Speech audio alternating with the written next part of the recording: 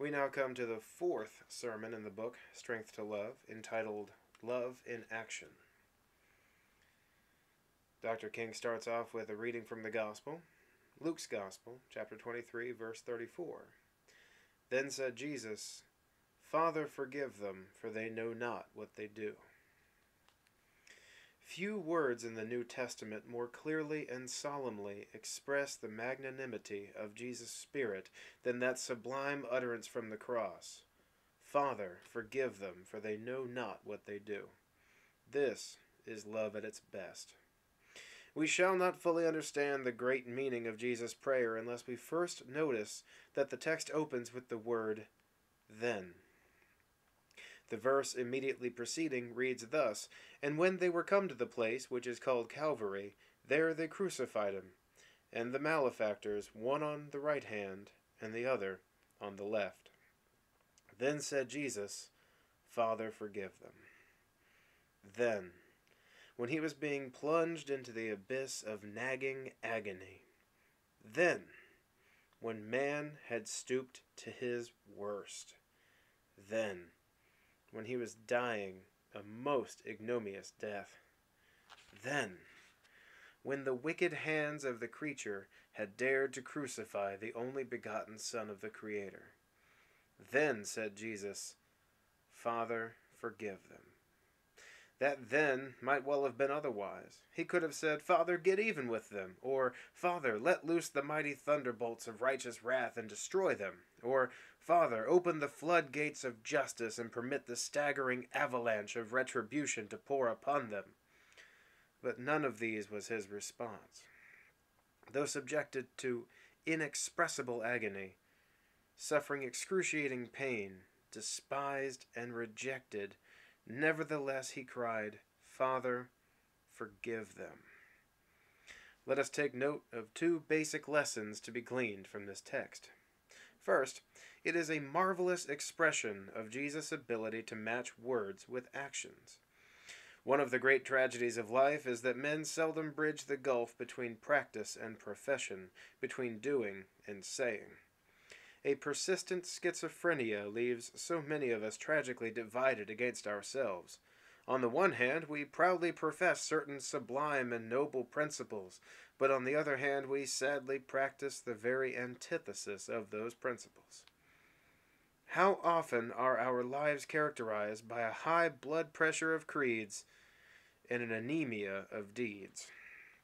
We talk eloquently about our commitment to the principles of Christianity, and yet our lives are saturated with the practices of paganism. We proclaim our devotion to democracy, but we sadly practice the very opposite of the democratic creed. We talk passionately about peace, and at the same time we assiduously prepare for war. We make our fervent pleas for the high road of justice, and then we tread unflinchingly the low road of injustice. This strange dichotomy, this agonizing gulf between the ought and the is, represents the tragic theme of man's earthly pilgrimage. But in the life of Jesus, we find that the gulf is bridged. Never in history was there a more sublime example of the consistency of word and deed. During his ministry in the sunny villages of Galilee, Jesus talked passionately about forgiveness. This strange doctrine awakened the questioning mind of Peter. How often, he asked, shall my brother sin against me, and I forgive him? Till 7 times? Peter wanted to be legal and statistical. But Jesus responding by affirming that there is no limit to forgiveness. I say not unto thee until 7 times, but until 70 times 7. In other words, forgiveness is not a matter of quantity, but of quality. A man cannot forgive up to 490 times without forgiveness becoming a part of the habit structure of his being. Forgiveness is not an occasional act. It is a permanent attitude. Jesus also admonished his followers to love their enemies and to pray for them that despitefully used them. This teaching fell upon the ears of many of his hearers like a strange music from a foreign land. Their ears were not attuned to the tonal qualities of such amazing love. They had been taught to love their friends and hate their enemies. Their lives had been conditioned to seek redress in the time-honored tradition of retaliation. Yet Jesus taught them that only through a creative love for their enemies could they be children of their Father in heaven, and also that love and forgiveness were absolute necessities for spiritual maturity. The moment of testing emerges. Christ, the innocent Son of God, is stretched in painful agony on an uplifted cross. What place is there for love and forgiveness now? How will Jesus react? What will he say? The answer to these questions bursts forth in majestic splendor. Jesus lifts his thorn-crowned head and cries in words of cosmic proportions, "Father, forgive them, for they know not what they do." This was Jesus' finest hour. This was his heavenly response to his earthly rendezvous with destiny. We sense the greatness of this prayer by contrasting it with nature, which, caught in the finality of her own impersonal structure, does not forgive. In spite of the agonizing pleas of men trapped in the path of an onrushing hurricane, or the anguished cry of the builder falling from the scaffold, nature expresses only a cold, serene, and passionless indifference. She must honor everlastingly her fixed, immutable laws. When these laws are violated, she has no alternative except to follow inexorably her path of uniformity. Nature does not and cannot forgive. Or contrast Jesus' prayer with the slowness of man to forgive. We live according to the philosophy that life is a matter of getting even and of saving face. We bow before the altar of revenge. Samson, eyeless at Gaza, prays fervently for his enemies, but only for their utter destruction. The potential beauty of human life is constantly made ugly by man's ever-recurring song of retaliation. Or contrast the prayer with a society that is even less prone to forgive. Society must have its standards, norms, and mores. It must have its legal checks and judicial restraints. Those who fall below the standard and those who disobey the laws are often left in a dark abyss of condemnation and have no hope for a second chance. Ask an innocent young lady who, after a moment of overriding passion, becomes the mother of an illegitimate child. She will tell you that society is slow to forgive. Ask a public official who, in a moment's carelessness, betrays the public trust. He will tell you that society is slow to forgive. Go to any prison and ask the inhabitants who have written shameful lines across the pages of their lives. From behind the bars they will tell you society is slow to forgive. Make your way to death row and speak with the tragic victims of criminality. As they prepare to make their pathetic walk to the electric chair, their hopeless cry is that society will not forgive. Capital punishment is society's final assertion that it will not forgive. Such is the persistent story of mortal life. The oceans of history are made turbulent by the ever-rising tides of revenge. Man has never risen above the injunction of the lex talionis, life for life, eye for eye, tooth for tooth, hand for hand, foot for foot. In spite of the fact that the law of revenge solves no social problems, men continue to follow its disastrous leading. History is cluttered with the wreckage of nations and individuals that pursued this self-defeating path. Jesus eloquently affirmed from the cross a higher law. He knew that the old eye-for-eye philosophy would leave everyone blind. He did not seek to overcome evil with evil. He overcame evil with good. Although crucified by hate, he responded with aggressive love. What a magnificent lesson! Generations will rise and fall. Men will continue to worship the god of revenge and bow before the altar of retaliation. But ever and again, this noble lesson of Calvary will be a nagging reminder that only goodness can drive out evil, and only love can conquer hate. A second lesson comes to us from Jesus' prayer on the cross. It is an expression of Jesus' awareness of man's intellectual and spiritual blindness. They know not what they do, said Jesus. Blindness was their trouble. Enlightenment was their need. We must recognize that Jesus was nailed to the cross not simply by sin, but also by blindness. The men who cried, "Crucify him," were not bad men, but rather blind men.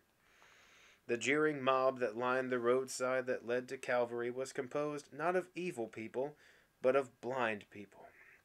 They knew not what they did. What a tragedy. History reverberates with testimonies of this shameful tragedy. Centuries ago, a sage named Socrates was forced to drink hemlock. The men who called for his death were not bad men with demonic blood running through their veins. On the contrary, they were sincere and respectable citizens of Greece. They genuinely thought that Socrates was an atheist because his idea of God had a philosophical depth that probed beyond traditional concepts. Not badness, but blindness killed Socrates. Saul was not an evil-intentioned man when he persecuted Christians. He was a sincere, conscientious devotee of Israel's faith. He thought he was right. He persecuted Christians not because he was devoid of integrity, but because he was devoid of enlightenment. The Christians who engaged in infamous persecutions and shameful inquisitions were not evil men, but misguided men. The churchmen who felt that they had an edict from God to withstand the progress of science, whether in the form of a Copernican revolution or a Darwinian theory of natural selection, were not mischievous men, but misinformed men. And so Christ's words from the cross are written in sharp-edged terms across some of the most inexpressible tragedies of history. They know not what they do. This tragic blindness expresses itself in many ominous ways in our own day. Some men still feel that war is the answer to the problems of the world. They are not evil people. On the contrary, they are good, respectable citizens whose ideas are robed in the garments of patriotism. They talk of brinkmanship and a balance of terror. They sincerely feel that a continuation of the arms race will be conducive to more beneficent than maleficent consequences. So they passionately call for bigger bombs, larger nuclear stockpiles, and faster ballistic missiles. Wisdom born of experience should tell us that war is obsolete.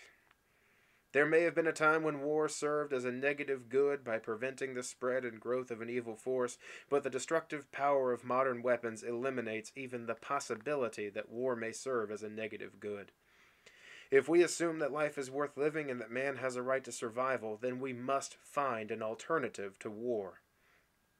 In a day when vehicles hurtle through outer space and guided ballistic missiles carve highways of death through the stratosphere, no nation can claim victory in war.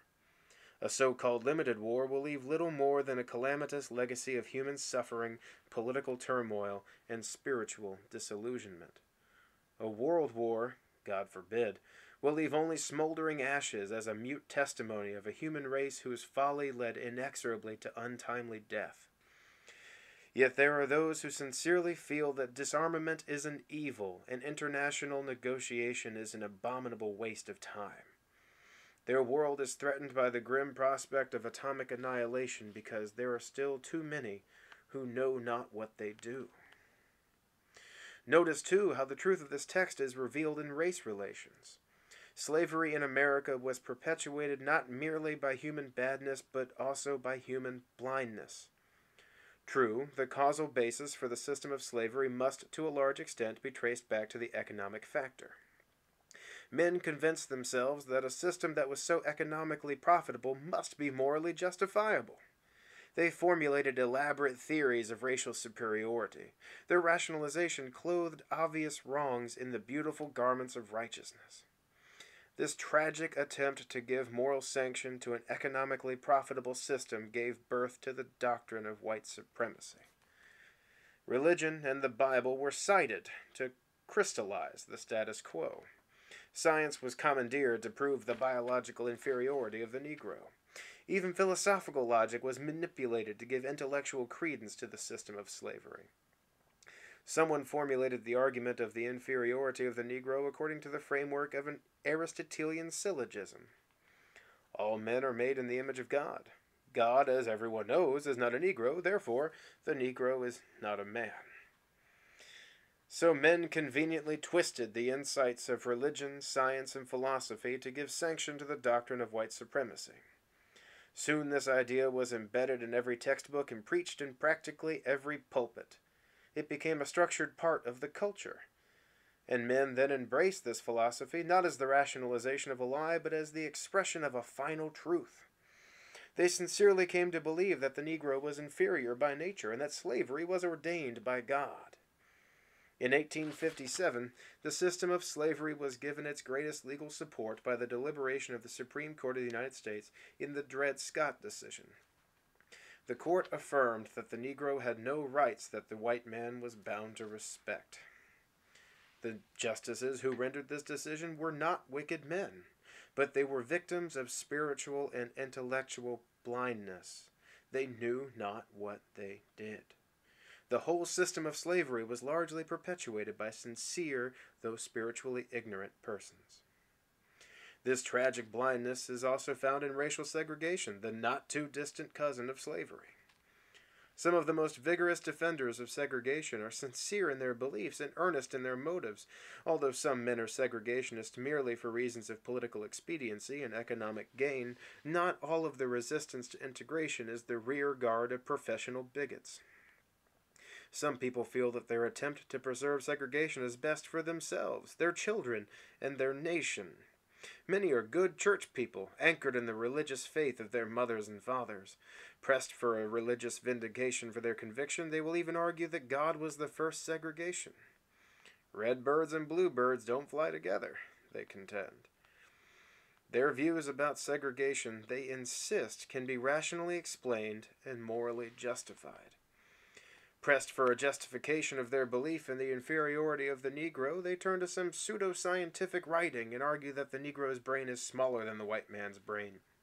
They do not know, or they refuse to know, that the idea of an inferior or superior race has been refuted by the best evidence of the science of anthropology. Great anthropologists like Ruth Benedict, Margaret Mead, and Melville J. Herskovits agree that, although there may be inferior and superior individuals within all races, there is no superior or inferior race. And segregationists refuse to acknowledge that science has demonstrated there are 4 types of blood, and these 4 types are found within every racial group. They blindly believe in the eternal validity of an evil called segregation and the timeless truth of a myth called white supremacy. What a tragedy. Millions of Negroes have been crucified by conscientious blindness. With Jesus on the cross, we must look lovingly at our oppressors and say, Father, forgive them, for they know not what they do. From all that I have attempted to say, it should now be apparent that sincerity and conscientiousness in themselves are not enough. History has proven that these noble virtues may degenerate into tragic vices. Nothing in all the world is more dangerous than sincere ignorance and conscientious stupidity. Shakespeare wrote, "For sweetest things turn sourest by their deeds. Lilies that fester smell far worse than weeds."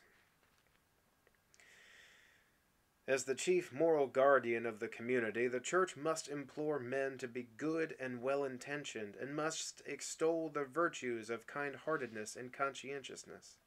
But somewhere along the way, the Church must remind men that devoid of intelligence, goodness and conscientiousness will become brutal forces leading to shameful crucifixions. Never must the Church tire of reminding men that they have a moral responsibility to be intelligent. Must we not admit that the Church has often overlooked this moral demand for enlightenment? At times it is talked as though ignorance were a virtue and intelligence a crime. Through its obscurantism, closed-mindedness, and obstinacy to new truth, the Church has often unconsciously encouraged its worshippers to look askance upon intelligence. But if we are to call ourselves Christians, we had better avoid intellectual and moral blindness. Throughout the New Testament, we are reminded of the need for enlightenment. We are commanded to love God not only with our hearts and souls, but also with our minds. When the Apostle Paul noticed the blindness of many of his opponents, he said, I bear them record that they have a zeal for God, but not according to knowledge. Over and again the Bible reminds us of the danger of zeal without knowledge and sincerity without intelligence. So we have a mandate, both to conquer sin and also to conquer ignorance. Modern man is presently having a rendezvous with chaos, not merely because of human badness, but also because of human stupidity. If Western civilization continues to degenerate until it, like 24 of its predecessors, falls hopelessly into a bottomless void, the cause will be not only its undeniable sinfulness, but also its appalling blindness.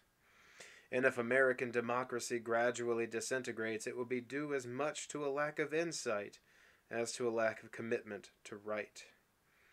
If modern man continues to flirt unhesitatingly with war and eventually transforms his early habitat into an inferno such as even the mind of Dante could not imagine, it will have resulted from downright badness and also from downright stupidity.